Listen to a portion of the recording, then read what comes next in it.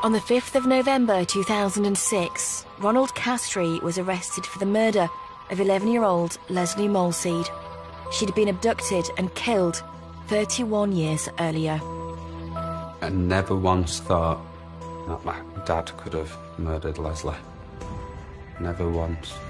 I think Lesley, poor Lesley, was just in the wrong place at the wrong time and sufficiently vulnerable for Castree to pick her up, take her away and kill her.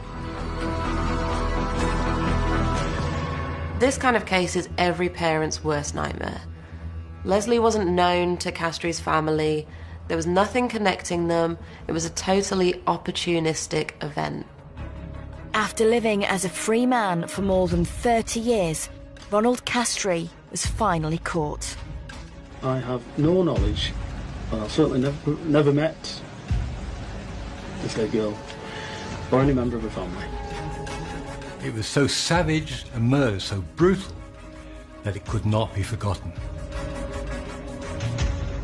Every day I wake up knowing I'm the son of a murderer, Ronald Castree, a murdering paedophile. It never goes away. My whole life has been a lie.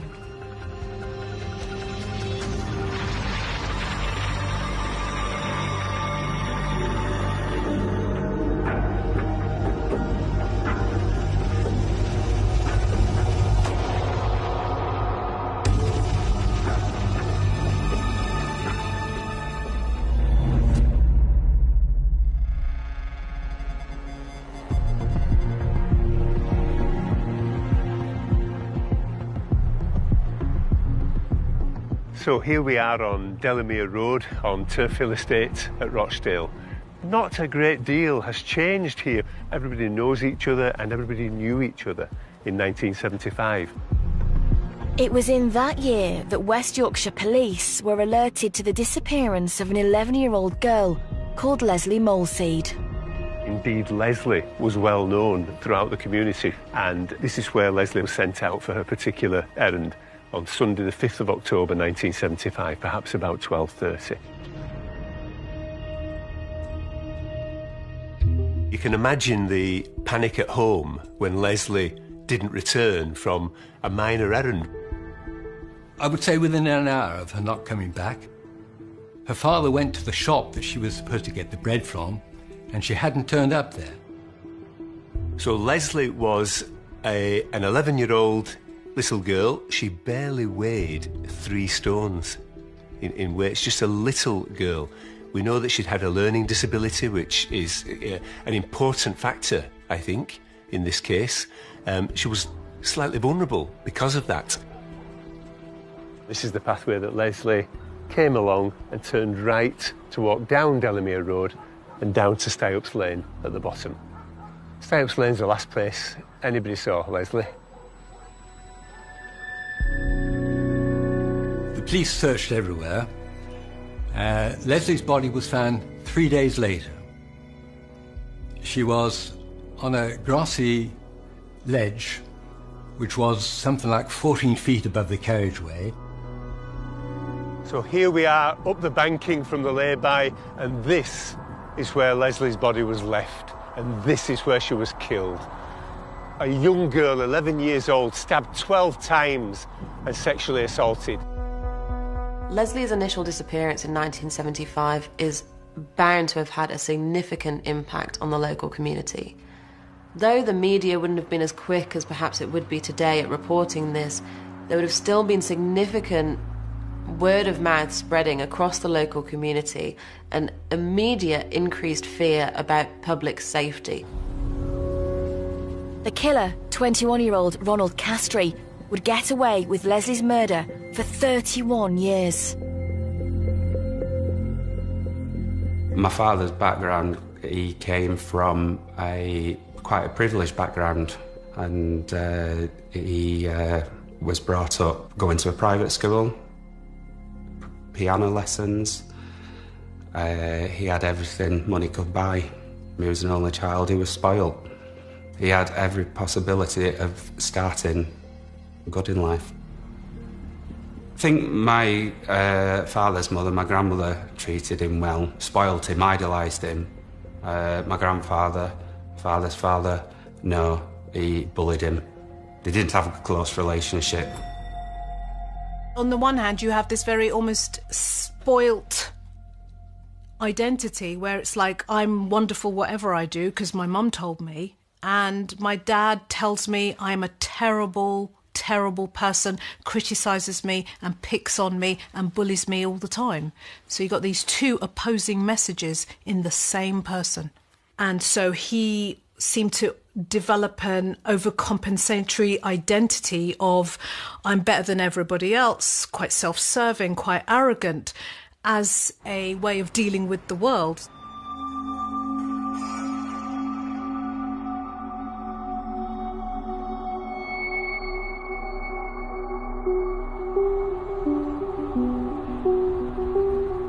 Ronald Castree met his wife Beverly in 1973, when he was 19 and she was 16.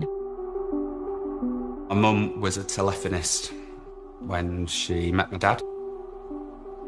And then apparently all she wanted was to start a family and prove to her mum that she could be a good wife, good mum. So my father said to her, give up work, you bring the children up, Bev, I'll provide. She was solely dependent on him. At the start of the relationship, he appears to be, supportive of her, desire to have a family, but also this is the beginning of that coercive control, those invisible chains where somebody gradually gains full control over your life. In September 1975, Bev gave birth to her first child. 3 weeks later, while Bev was still in hospital with her baby boy, Lesley Molseed was murdered. The police had no idea who the killer was, but almost 2 months later, in early December, some local girls came forward to report an incident that had occurred 2 days before Lesley's disappearance.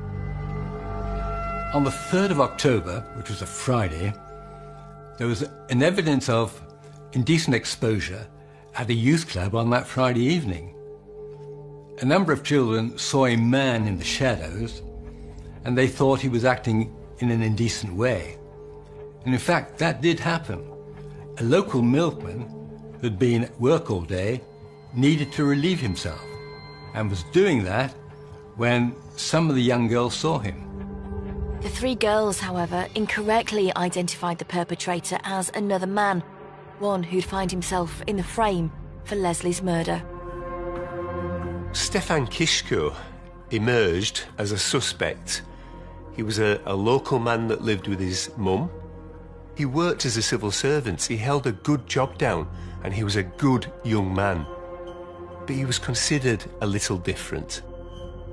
He was taken to the police station on a Sunday morning in December.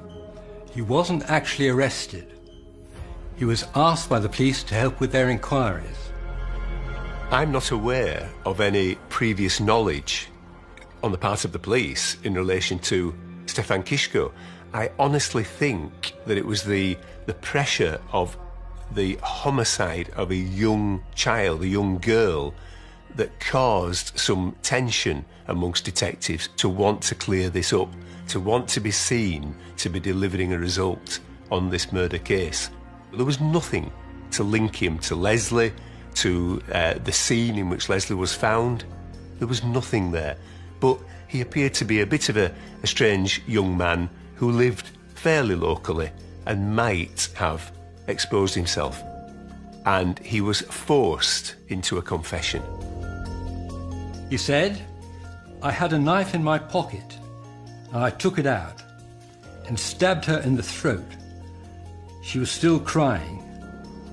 I got a hazy feeling and I can't remember where or how I stabbed her. I got back into my car and drove home. I didn't tell my mother what I had done.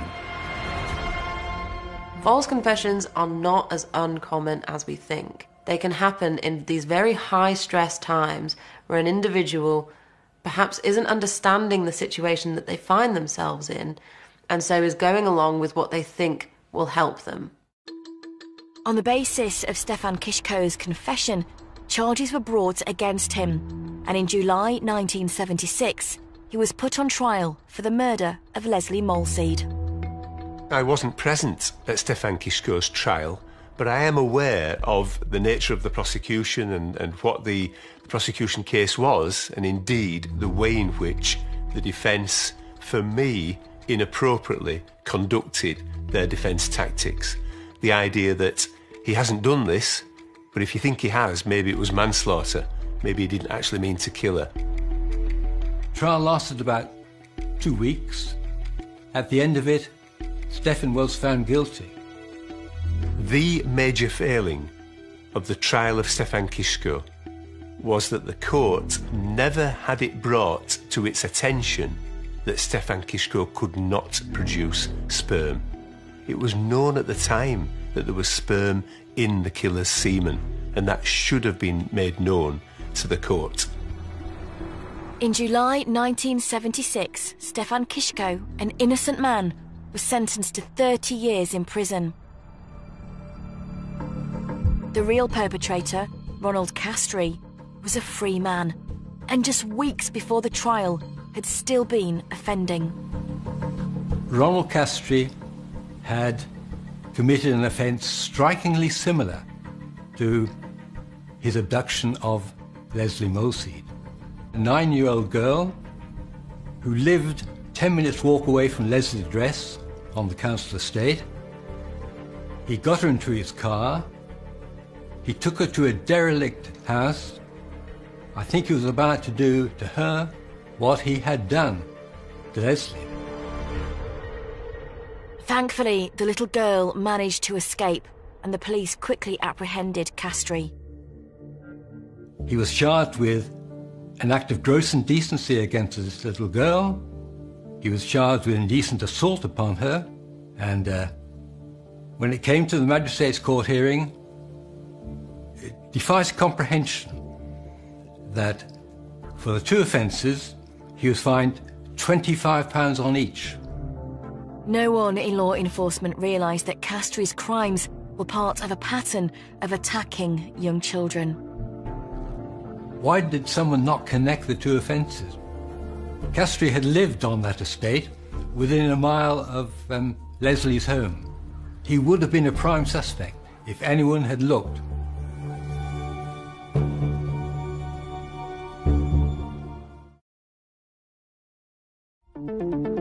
In 1979, Ronald Castree and his wife Bev welcomed another child, Nick. His younger brother followed in 1984.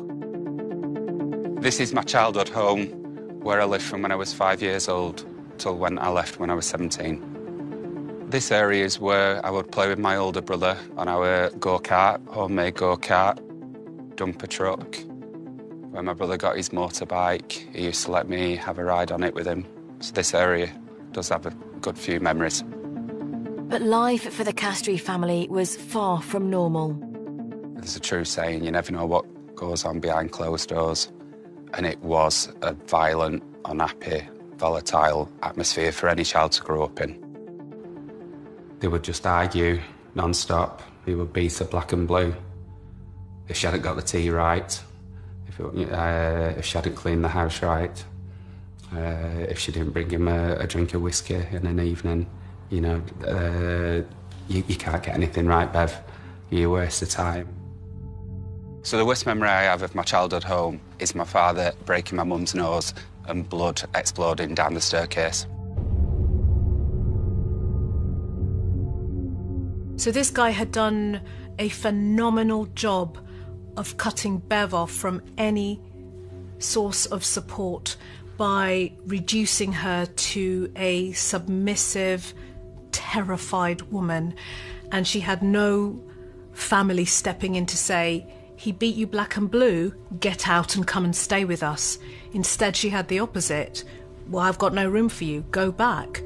What choices did she have? None. My only positive memory is Christmas morning. The one time that we could be happy and open our presents. And the one time he would interact with his children and build the toys for us. Most days he would be a violent man, an angry man. It was like we always felt we were never wanted. We were just the cover for him. I never understood really why. You know, children come into this world and the first people they attach to are their primary caregivers, and that attachment makes or breaks a child. And that attachment is about, and should be about, love, security, fun, you know, containment, I keep you safe, boundaries, all of that. And what Nick is asking to this day, why didn't you do that for me when I was little? While Ronald Castree was free, Stefan Kishko was still in prison for the murder of Lesley Molseed, a crime he did not commit. Like all child killers, he was marginalised, threatened and brutalised in prison. He was attacked several times. He spent much of the time in solitary confinement for his own safety. Stefan's mother never gave up hope that her son would one day be released from prison. She was a frequent visitor. Wherever he went, he was constantly moved around the prison system. But faithfully, she and his aunt, they went to visit him. They were the only people who believed in his innocence. In Shaw, as Nick and his brothers grew up, they started to become aware of their father's inappropriate behaviour. It was late 80s that I clearly understood that my dad liked to have a third person in the marriage and go out and find sex by somebody else. And he would be getting ready. 3/4 length black jacket. He was bald on top, but he'd grown his hair into a ponytail. And he thought he was attractive to the opposite sex. He thought he was the bee's knees. And he would be putting on his aftershave and be like, "Where are you going, Dad?" "Going out, finding a girl. Your mum knows. Your mum would do what I'd ask her to do." I think what Ronald was doing was incredibly violent behaviour verbally to his children, saying, "I'm going out to have sex with other women because your mother is useless." And that kind of form of triangulation, you know, pulling other women in because the relationship you had wasn't good enough, is a terrible game to play with the people who are there looking up to you as a parental figure. And it's almost a kind of a divide and conquer approach to parenting. By the time I was 8, 9-year-old, I knew what my dad was doing. I knew what sex was. I didn't realise just how dirty and perverted he was. So we know that sexual gratification was a significant motivator for Castree, not only in his criminal behaviour but also in other elements of his life. We know that he used sex workers, we know that he had multiple affairs, and ultimately it was a key motivator in his murder of Lesley. To the outside world, Ronald pretended to be a successful businessman, running a comic book shop through the 80s and the 90s. So the business that my dad was in was hardback books, comics, porn magazines. He always seemed really busy and successful. We always seemed to have money. I remember one day he came home with a Range Rover, you know, and it was like, gosh, Dad's brought this home. But it wasn't that successful. The house was falling apart. There was green mould up the walls. The windows were rotten. He never decorated it. I suppose not every family home has boxes and boxes, rows and rows of comics, Batman, you know, Spider-Man, but then there'd also be the pornographic stuff. We'd end up having to, he'd put me in plastic sleeves and you'd sellotape them down and price them up. You know, and we had 12 out. At some point, I think Nick would have seen things that he knew was wrong, but he may have also felt confused as to why am I seeing this and what's my dad doing? And I think that is the child's eye. What's happening around me? I don't understand it. But from the point of view of the grown-up, it sounds like that grown-up couldn't care less. It was all about him and his own needs and his own selfishness, and whether the child saw it or not was irrelevant to him. All I remember, my memories of my relationship with my father when I was growing up, was him calling me hysterical, jumped up, queer. I didn't have many friends to confide in, and so yeah, he'd be using homophobic language to me because I didn't come out to him. In fact, I actually never came out to him. I just remember my mum really didn't say very much. It was like she was scared of him. She wouldn't stick up for me. Other than just, never mind, it's fine, don't worry about it, ignore him. Because I didn't understand what queer meant. I didn't understand why a father could say those things to the child. In 1992, after years of perseverance, Charlotte Kishko succeeded in clearing her son's name for the murder that had actually been committed by Ronald Castree 17 years earlier. Well, I was in a way framed because, the detectives just said, we'll just get it all wrapped up for Christmas and just end it somehow one way or another. With Stefan Kishko now in the clear for Lesley Molseed's murder, the police resumed the search for her real killer. I never heard my dad talk about Stefan. No, nothing was ever mentioned. Not when we were growing up or when we were around him. He certainly never really talked about the disappearance and murder of Lesley. Lesley Molseed's family said they would never rest until whoever really killed her was brought to justice. I just remember on occasions he'd say, you can turn that rubbish off.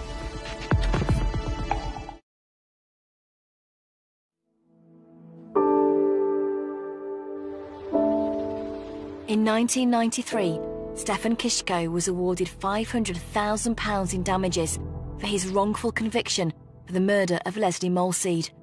But this was money he never received. Stefan was released.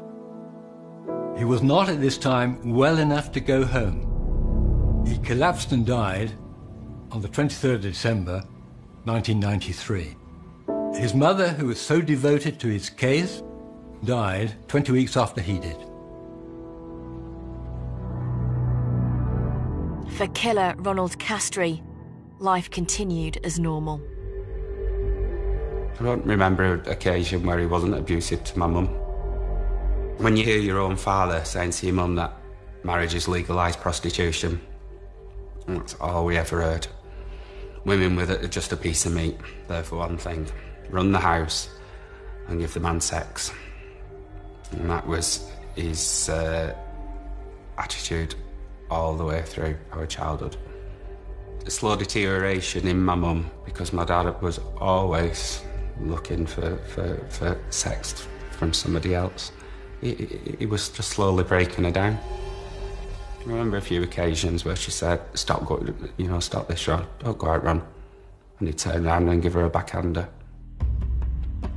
It is a very perverse form of grooming to abuse your partner to your children and say, I'm going out there into the world to find other women to have sex with because she's useless. These other women are better than her. But women are objects. So it's a really perverse, distorted, dysfunctional form of educating your children about relationships. When Nick was a young teenager, his paternal grandfather, Eric, was arrested for indecency with a child. Not long after, he began to abuse Nick too. My dad's dad, he always agreed to take all grandchildren away to London when they were old enough. So he says, like, Nicky, he used to call me, Nicky's coming up to be old enough to take to London. Do you want to go? I'd never been to London. So he agreed to take me to London. By that point, I was 14. About 1993. I remember this one night we went back to the hotel. We'd gone down for dinner. My grandfather was in the bar having a drink and what have you, and I said, I'll go back to the hotel room. I'm tired and what have you. So I did do. I suppose like any young teenager, you start exploring your body. What I didn't realise is that my grandfather had walked in the bedroom, and that's when the abuse started. I was too afraid to say anything at home. You know, with the homophobic abuse coming from his son, my father, let alone, you know, your dad's abusing me. I didn't want to upset my mum. She had enough on her plate. So I didn't say anything. You know, it was like, never happened. In hindsight, Nick wonders if his father Ronald's abusive behaviour stemmed from his own childhood experiences. I fully believe that there was some form of abuse from my grandfather to my father. We know that that kind of abuse at a young age is likely to have lasting psychological impacts. And that's because from a young age, they've been subject to really traumatic events. And that trauma can have a significant impact not only on brain development, but also understanding of healthy and functioning relationships. I didn't know what was right, what was wrong. I didn't feel anything. I was empty by that point. I had no feelings. I was just in survival mode. Yeah, I just remember it's our secret.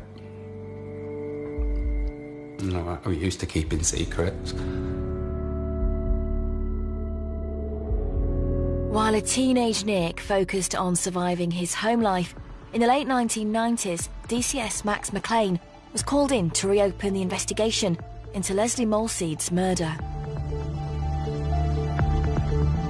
So obviously once Stefan Kiszko's innocence had been proven at court of appeal, the issue for us at West Yorkshire Police was, well, who was the killer? We began by visiting Delamere Road and the local scene and understanding it, and then of course poring through all the original papers and all the files that we had. Although Ronald Castree wasn't yet a suspect, his reputation was a topic of local gossip. We were at high school and they'd say, oh, your dad that runs that comic shop, yeah, he likes kids, don't he? And again, I didn't really know what they're all going on about. I knew he was weird, but I just wasn't old enough really to realise. I suppose because it had been my life and I didn't know anything else. Aged just 17, Nick moved out of the family home, taking his mother with him. So my dad was at work on this particular day that we decided to do a flit, and we knew we only had a window of so long to just get as much as we could out of the house to set up a new life. I'd passed my test, I had my own car, and we just put as much stuff as we could in the car and just did as many trips as I could to the rented house that I'd found. I was running on adrenaline, and my mum was a nervous wreck that he would come home and find us. For Nick at 17 to pack up and say to his mother, right, sort everything out, we're getting out of here, and taking her away to a safe place takes a lot of internal strength and resilience. But I also think there's a survival element to this where Nick's going, it's now or never. And that's what galvanizes that energy to get the two of them out of there, because enough's enough. In the year 2000, Max McLean finally made a forensic breakthrough in the Lesley Molseed case. When Lesley was originally found, a piece of sellotape was rolled on a roller and taken across her clothing. Originally, that was to try and see if any hairs or fibres might adhere to that sellotape that might link subsequently to a suspect.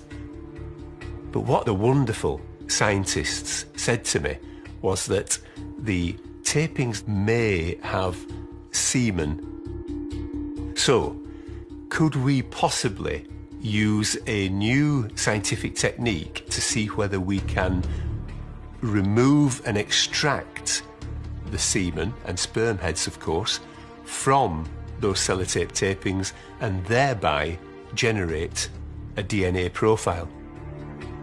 2 DNA profiles were generated from those sellotape tapings. One was Lesley. That was good news for us in terms of establishing the integrity of the sellotape tapings. And we did produce a full DNA profile from the semen, from the sperm in the semen. That is the killer. Wonderful. Where's the match? DNA databases, international databases, anything. No match. They were in a pretty difficult position. It was not until 2005 that Ronald Castree was involved with a sex worker. They disagreed about the procedure or the payment, and he assaulted her. The police were called to the hotel, but the case was not proceeded with. But a swab was taken from Castree's mouth, and that swab generates a profile which is uploaded on to the DNA database. Then we had a breakthrough for this case. And that was the best phone call I ever received in my 30-year policing career. I got the call from the Forensic Science Service to say, we have a match. So this is where my dad was arrested, at the family home. And to see that in the press, to hear him talking to the police during his arrest, that was hard. Right, listen very carefully to what I've got to say to you now. You were under arrest for the murder of Lesley Susan Molseed. You're joking? Between 12 noon on Sunday, the 5th of October 1970. I hadn't heard my father's voice in years. Goosebumps ran through me. It's a part of my life that I'd buried, that I'd chosen to not think about. But it may harm your defence if you do not mention, when questioned, something which you later rely on in court. I have no knowledge, and I've certainly never met this dead girl or any member of her family. I have no knowledge as to how you come to say a sample of my DNA is found at that place, especially after 30 years. I never once thought that my dad murdered Lesley. I do remember when the police tapped on my door, November 2006, and they said, "We've arrested your dad for the murder of Lesley Molseed." I said to him at my front door, "I'm not surprised."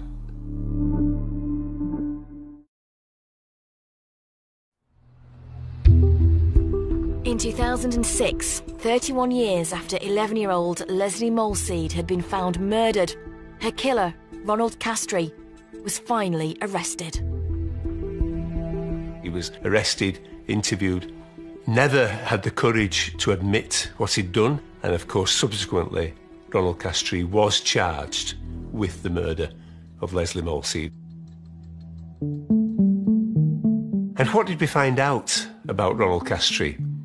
Well, only 9 months after killing Lesley, Ronald Castree abducted and indecently assaulted a 9-year-old girl in the very same area of Rochdale in which Lesley had been abducted from. He was also convicted of a similar offence on a child 2 years after that, in 1978. Despite the fact that they had this direct DNA sample evidence linking Castree to Lesley's murder, he still denied it. But he also had this long history of getting away with crime. He had been fined for a sexual assault previously, he'd been a long-term abuser of multiple of his family members, and he'd attempted assault of another child. So it's likely that by this point, Castree just thought he could get away with it, as he had done his entire life. But thankfully, that wasn't the case. News of Ronald Castree's arrest brought mixed emotions. I was surprised and delighted when I read, because I think justice for Lesley and her family were paramount. This was a brutal murder where the killer would be a danger to other children and should be caught, tried, convicted, and sent away. From the day that they knocked at my front door and told me that they'd arrested my dad, I never once doubted. I knew he could have done it. I knew he was dangerous. My mum knew. We just couldn't believe that we'd survived it.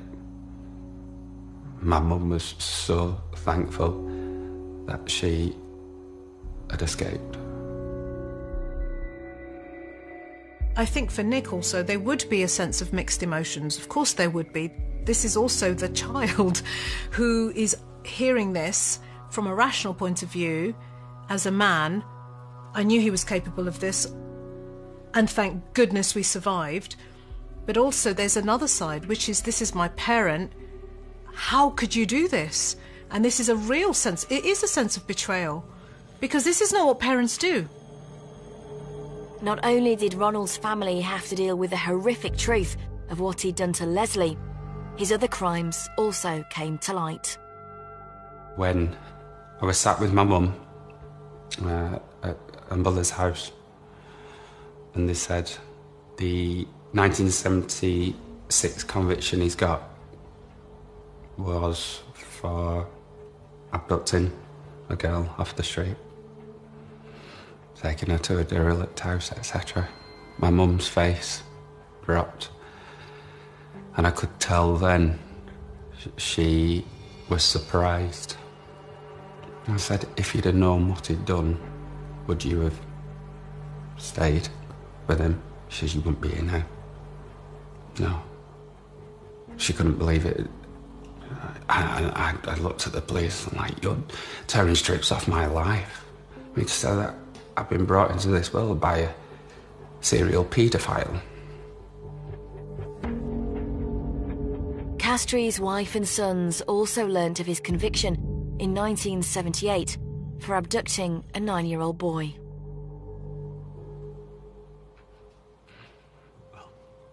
That broke me, that point. And I'm not for one moment saying it's right with any child. But we always thought we were safe because he had 3 boys. Any father, son memory I had, any relationship I had with this man, he'd destroyed, he'd broke. It was all a lie.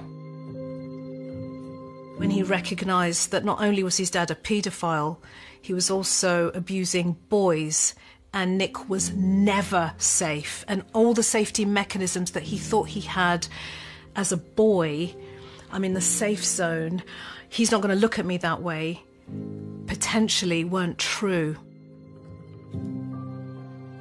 So after giving the lengthy statement to the police, all those skeletons that come flooding out your closet, I had no choice but to go to the doctors and ask for help.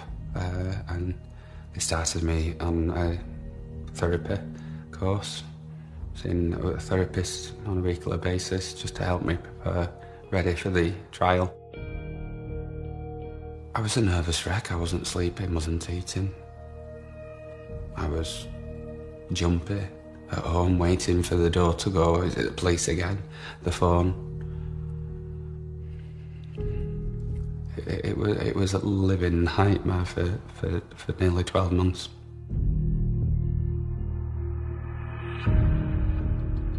In October 2007, 32 years after the crime, Ronald Castree faced trial at Bradford Crown Court for the murder of Lesley Molseed.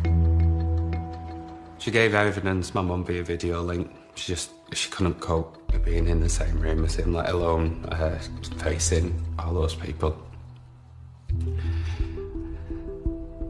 But I remember every day after she gave evidence, right up until the verdict, what if he gets off, Nick? He'll come for me. You know what he's like, he'll come for me.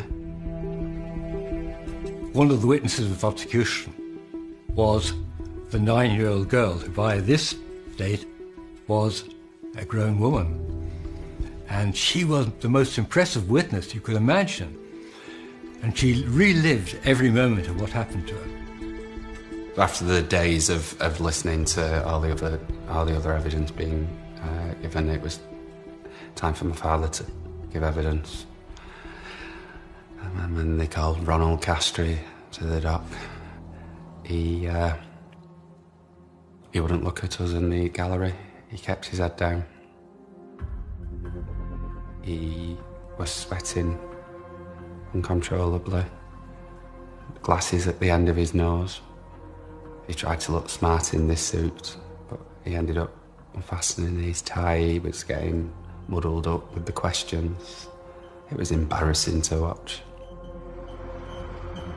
I remember the moment of Castree's conviction very well. We all filed into the court, knowing that the jury wished to come back, had reached a verdict. And I remember sat on the same row as Max, and he just put his head down in between his legs. I remember watching him as the verdict came back, guilty. And you could just see the relief in him. And he looked to his colleague and nodded. I do remember that very well, and lifting my head with a sense of relief and truly also a sense of pride in that we'd finally brought justice for Lesley. The judge gave Castree a life sentence with a minimum term of 32 years. I remember Leslie's sisters turning to us privately and saying, our nightmare's just coming to an end, yours is just beginning. You know, and they gave us a hug. And I could see the sadness in their eyes. I didn't appreciate, I didn't realise what they meant. Until weeks, months later, you wake up, it's there, you go to bed, it's there, you go out, and it's there in your head. What he's done, who you are. Every day I wake up knowing I'm the son of a murderer, Ronald Castree. Yes, he might be my dad, but I'm nothing like him. I've chosen to go a different way in life, be who I am, be happy. Try and do well in life and make my family proud.